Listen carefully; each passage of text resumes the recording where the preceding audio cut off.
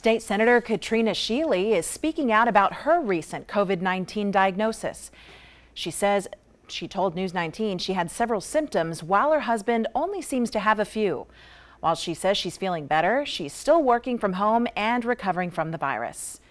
Shealy said it's important for everyone to stay home if you feel sick and follow all of the advice given, like washing your hands and wearing a mask.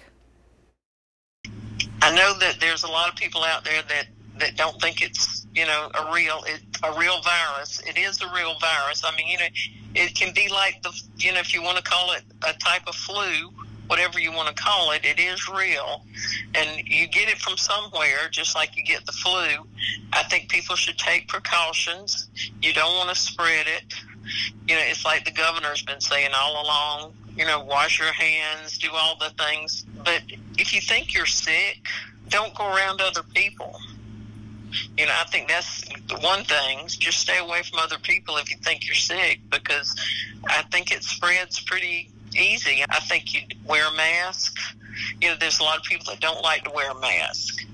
If you don't want to wear it for yourself, wear it for other people. Now, there's people that have excuses why they can't wear it if they have asthma and those type things. But, stay away from other people. Give them the 6 feet. I feel a little better today, and I'm going to just keep, treading on. We're going to get better. We're going to get through this. So.